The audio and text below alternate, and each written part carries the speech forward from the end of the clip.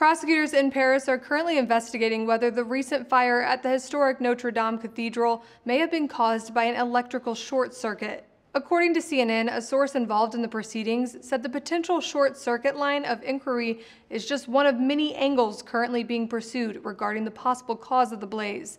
And though they believe the fire was accidental, officials have not ruled out the possibility that the fire was set on purpose. The investigation into the cause of the Notre Dame fire began Tuesday, and at least 40 employees of the cathedral have already been interviewed. According to the Associated Press, investigators still can't enter the cathedral and search through the rubble due to safety concerns. French President Emmanuel Macron has said that he'd like to see the historic cathedral rebuilt within 5 years.